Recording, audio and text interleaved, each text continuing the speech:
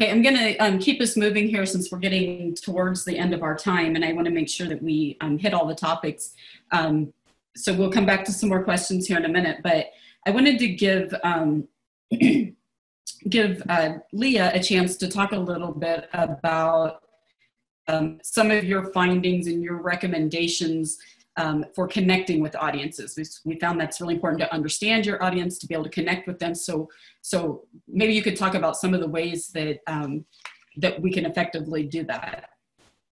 Yeah, so Dr. Nixon's comments were a perfect segue to this section, because I really wanted to focus on the importance of our social groups, our normative influences, our social norms, really those who research suggests have the most power to impact our health and our scientific reception of information, but then also like our actual behavior decision making. So the first one is identifying trusted influencers. Who does your audience trust to positively influence decision making? And we can see this coming in with masks as well, right? Like I remember in some of the podcasts that I did with Dr. Nixon during the spring semester, and then also with other colleagues at UVU, we were finding a lot of research that was showing that individuals did not want to wear masks. Perhaps there were some who were of the mindset that their rights were being infringed on, but really there were miscommunications about the importance of masks with vital family members, or they weren't able to get information about it from family members. And I also have done a lot of research on this topic with things like reproductive testing, prenatal healthcare testing, and things of that nature. And overwhelmingly, I have found in my research that friends and family members are going to be the most important sources of information and influence, not necessarily scientists or medical providers. Like one I did with prenatal testing, for example, even if women got a particular diagnosis about Down syndrome or another genetic abnormality, they were less likely to go through testing, not because of what their doctor said, but because a cousin or a friend or a family member didn't want them to go through it or had a particular experience that ebbed them in the other direction. So number one factor here, who are the influencers? The second strategy that kind of goes back to what Doctors Makessy and Nixon have been saying is, what are the preferred media outlets, right? Where does your audience prefer to get their information? And I've seen several amazing questions in the chat box that we haven't gotten to yet that look at how COVID-related information in journals is now free, but you know, how much do lay individuals or non-academic individuals go to journal articles, right? Where do they go first? Is it Fox? Is it CNN? In my own communication research methods class that I also teach in conjunction with Dr. Makessy, a lot of my students picked news articles as their first foremost place to go. And I'm like, well, hey, have you checked the CDC website? And they were like, come again? So it's an easy little friendly reminder about widening the playing field with the preferred media outlets. And then also building rapport with your audiences is communication 101. And it goes without saying that the social norms, the literacy levels, and the cultural backgrounds are tremendously important. So for example, when the COVID mandates were starting to come out about masks and social distancing, several of us thought that masks would be an easy fix, and how wrong were we when we started seeing the infringement of civil liberties coming out. But we also started to see some of the cultural disconnects with the recommendation of social distancing, particularly when we think about how Hispanic Latino families, like I am Mexican American, for example, like how Hispanic Latino families tend to have several extended family members under one roof. And when we think about required laborers, individuals who did not have the opportunity to work at home, the mandate of social distancing and self-quarantining wasn't exactly a feasible one for particular groups of particular backgrounds. So I think taken together, when we think about social norms, media literacy levels, and also cultural backgrounds, then we can get a better hold on our target audience and how we can work with them more effectively. Great, thank you so much.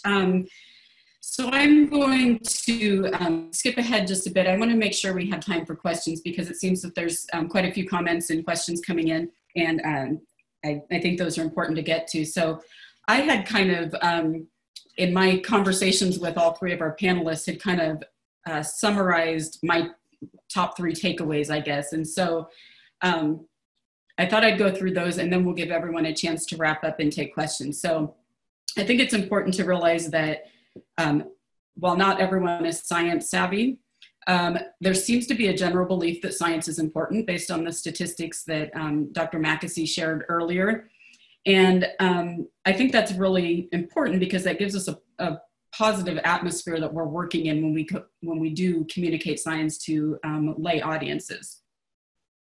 Obviously, understanding your audience, gaining trust, and meeting them where they like to get their information are all very critical steps in the communication process. And finally, people are likely going to react negatively when told what to do by someone they don't know or trust. And so this takes us back to building trust with your audience. If you're in a space that's not familiar to you, then inviting someone who is a trusted expert among that population to deliver your message is definitely an alternative that you might want to think about. So, we don't necessarily have to deliver every one of our messages to every audience. We can work with others who are more familiar with that culture, that audience, and are more likely to be heard by those audiences. So with that, I asked each of our panelists to provide me just a couple of their tips that they wanted to end on. And so I'll let each of them just maybe give a 1-minute wrap up on your tips from today, and then we'll spend the remainder of our time taking questions. Cool.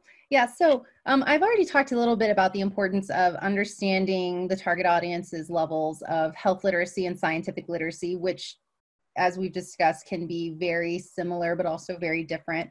And the importance of communicating in such a way that the audience, one, has access to, and then two, can understand.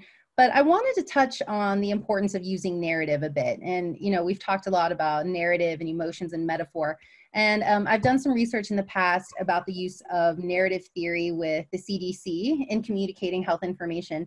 And we found that conveying health information and statistics through a narrative format where we use metaphor, other linguistic techniques, allows the transportation to happen to where individuals react to it more positively and also more deeply when they can see themselves in that situation.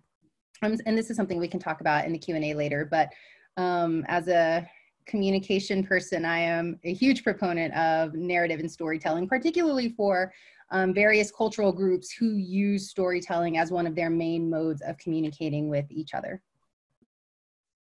Very good, thank you. Kari, would you like to give us just maybe a 1-minute wrap up? Yeah, as I've already mentioned and Dr. Hernandez mentioned, narrative is a huge way to overcome the human inability to imagine very large and very small things. It also gives people a way to sort of experiment imaginatively with different outcomes through a story. And then the storyteller isn't necessarily discredited when they say, well, what would happen if somebody did this? What would happen if somebody did this? Changing outcomes don't discredit you in a narrative or storytelling format.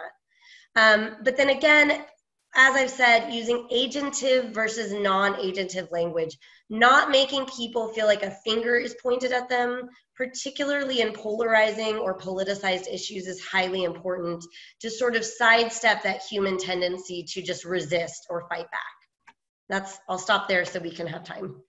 Okay, very good. And Megan, I'll give you just a minute here to wrap up as well. Yeah, so I guess my main takeaway is this is hard. What we are talking about, this effective science communication, is difficult.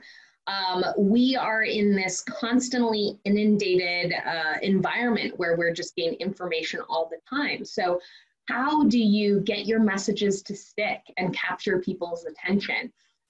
Larry Page, who's one of the co-founders of Google, said that science has a marketing problem. So that's what we need to think about. How do we market and target our messages to break through all this noise? So I have here the golden rules of science communication, which was created by Dr. Christopher Volpe, who was a founding member of Science Counts, which is this nonprofit that conducts public opinion research supporting science. So he came up with these kind of golden rules. So the first is to know thyself. So what is your objective with your communication? And then how are you perceived by your audience? Often what we're trying to say, we think it's coming out great and other people are hearing it differently. And then the second is to know thy audience. So who they are, what's important to them. And those, knowing your audience can lead back to those narratives that Dr. Hernandez and Dr. Nixon were talking about. So I'll leave it there.